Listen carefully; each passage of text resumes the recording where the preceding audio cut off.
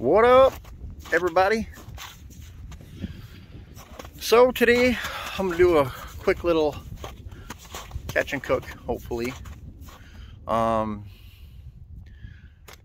Just out here pan fishing, shallow water, pre-spawn, where these fish are coming up right on top of the weeds or in close proximity to the weeds where they are gonna spawn. Gonna use some soft plastics, try and get a few bluegills, a few crappies. Bluegills are pretty nice in here. The crappies are good size as well. But I'm gonna cook them old school. I'm gonna scale them up, chop the head off, gut them, take the fins off, except for the tail fin. Don't take the tail fin off because it's the best eating part, okay? So I'm gonna do that quick. It's probably gonna be my last ice fishing video. We got plenty of ice, you guys. I'm sitting on 25 inches of ice, and it's like April 8th, 9th today. Winter's just hang on. I gotta start my spring beaver trapping expedition. When I say spring, sure it's spring, but we're on the ice, so probably trapped through the ice, doing some, and a little bit of mixture, you know, whatever I can do to catch these beaver. Anyway, it's ain't gonna be nothing super lustrous, but soft plastics and jigs, can't beat it. Let's get to it.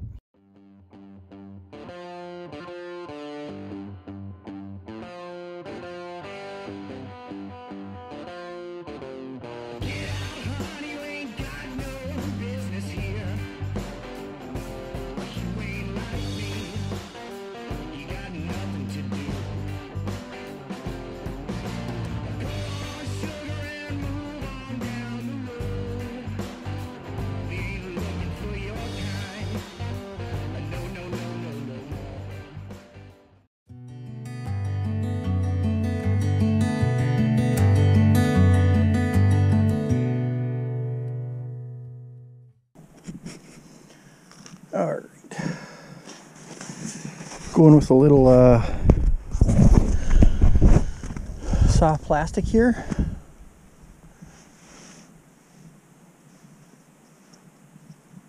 Ooh, there's a fish. Got him.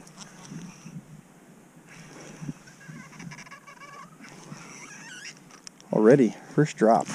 Oh my gosh, it's a big old. Is that a pumpkin seed? Hybrid.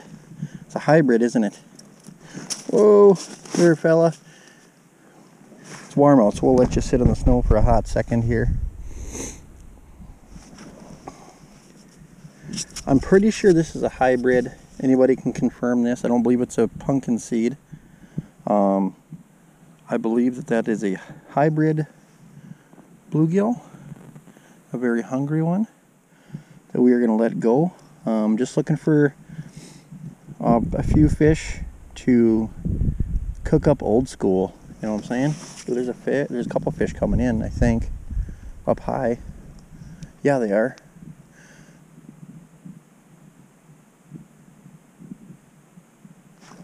Crappie this time, I think. Hi. Oh no, freaking a monster bluegill. Hammered that twitch, minnow, oofta. Oh, mamacita. Look at that, man. That's got to be a 10-inch fish. There's got to be a 10-inch gill. Letting him go.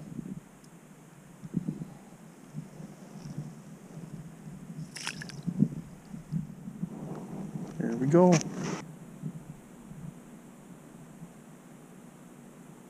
Got him. Crappie this time, I think. Gotta be, right? Yes. Hey, that's what we were hoping for. A couple of you guys, and that's a nice one for eating right there. See that guy?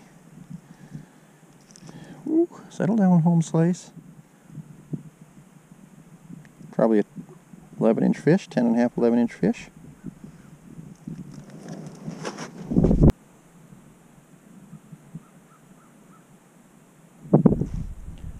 Ooh, big old bluegill, right? Yeah, another freaking donkey. up high. He was chasing. Did I lose my plastic? Oh no, what's in there? That's a... Well, gosh. Guess you're not a donkey like the last one. You're probably close to 9 inches, maybe. I don't know. Oh. 8.5, 8 3/4. We're gonna keep you. Got him. Right below the ice. Another giant, well, I don't know if it's giant, but this one, that one's pretty decent sized. Right below the ice. That's a pretty decent sized bluegill. That one's a big old female. Gosh. That male and a female, they're both probably, gosh, that one's probably 9 1/4, a little bit longer. You know what, we're gonna let them both go. There we go. Oh, turn around there, homie. We'll get other fish to eat. They just seem a little big. Maybe they were boyfriend, girlfriend. You know?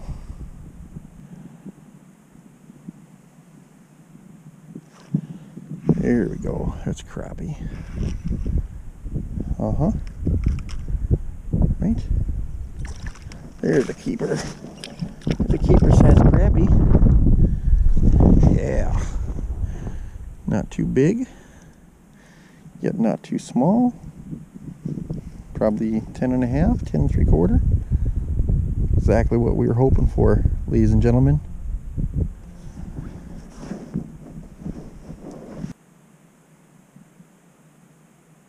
Missed him.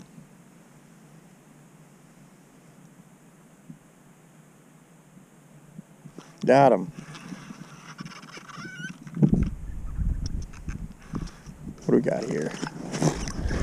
Big old bluegill. Big old bluegill. Nice one. There we go.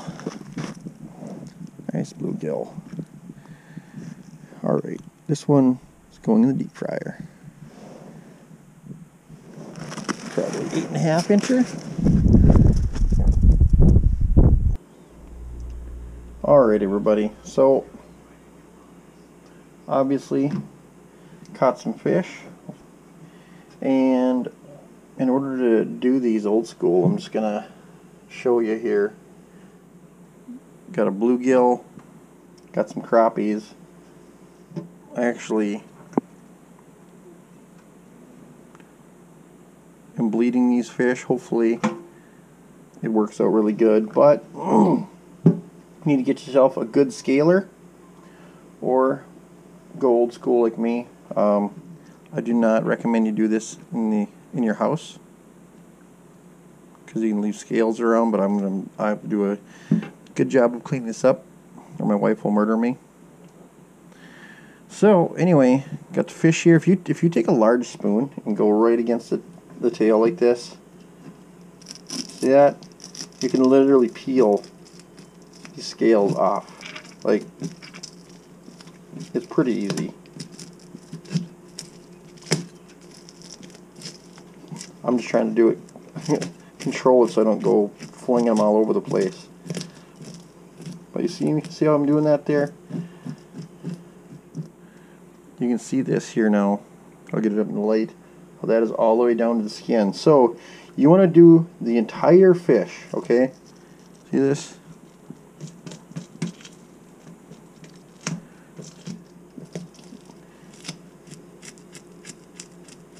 The entire fish of the surface that you're going to eat, okay? So I'm going to scale this up quick and then put your scales in the garbage or whatever you plan on doing with it. Okay, so I've cleaned these guys up now. Well, I've cleaned all the scales up anyway. And essentially, we're going to cut off this fin and this fin right here. Okay? Well, so what I'll do is I'll actually put the knife back behind this, and all you have to do is cut that fin a little bit. See that?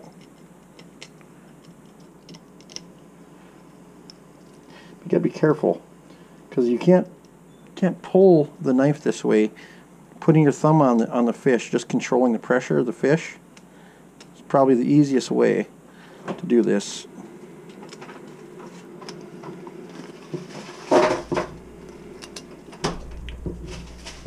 So you got to cut this top fin off. There we go.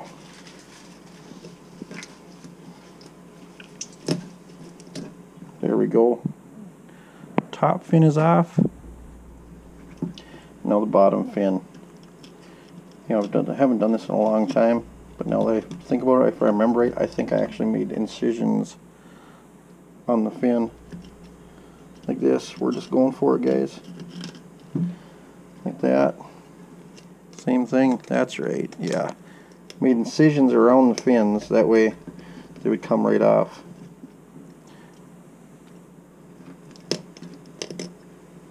Like so.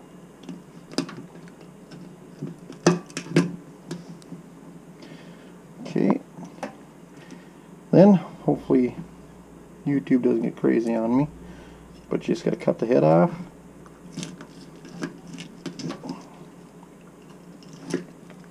Probably a good electric knife might be good for that. I don't know, it's up to you guys. Cut the head off. Chest there. Cut the belly open. Get all the good stuff out of there that you don't want to eat. The guts. Whatever. The eggs.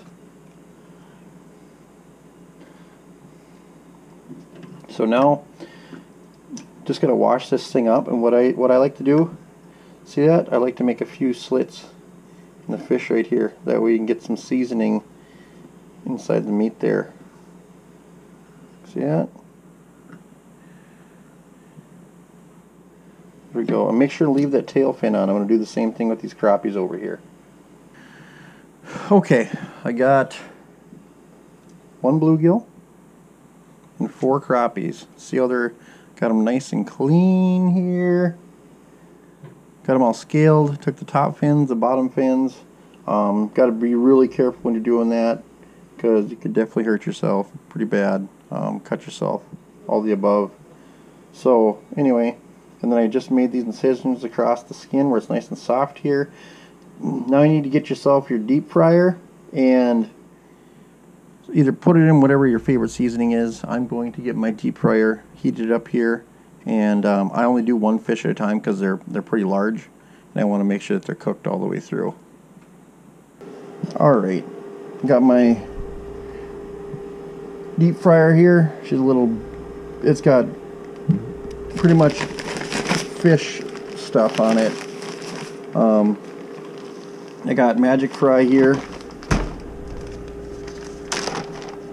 I'm going to pull out, there we go, one of these crappies. And I'm just going to drop it into my deep fryer here. And I'm going to drop it in there. I'm going to let it go for about 5 minutes. And this is on 375. Alright, 5 minutes has gone by. I'm going to tip this up and away so I don't get a steam burn. And I got my deep fried crappie right there. I'm going to let it cool down and we're going to take a look at it. Alright, here's my finished product. You can see, made those cuts in here.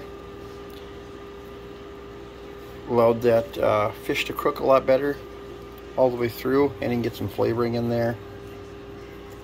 So, what do we got here?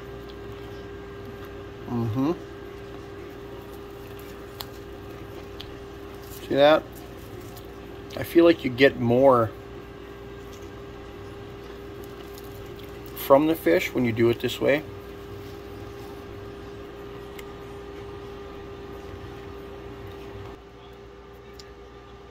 I'm not gonna get fancy with all my stuff I used out there. You guys saw what I used out there. Kind of explained it right at the beginning there. Yeah, I just want to show you guys an old school way to cook these fish. Be very careful when you're cutting the fins off, though. Look on YouTube. I'm sure there's a lot better ways to do it. I don't do it a lot anymore, so this is how I did it. But anyway, guys, I think my fishing's done. I'm gonna start trapping, try and catch a few beaver. It's kind of tough because by this time last year I was full-blown trapping, and we still have a ton of ice, so we'll catch a few beaver somehow. Anyway, thanks for watching. Peace. I was angry.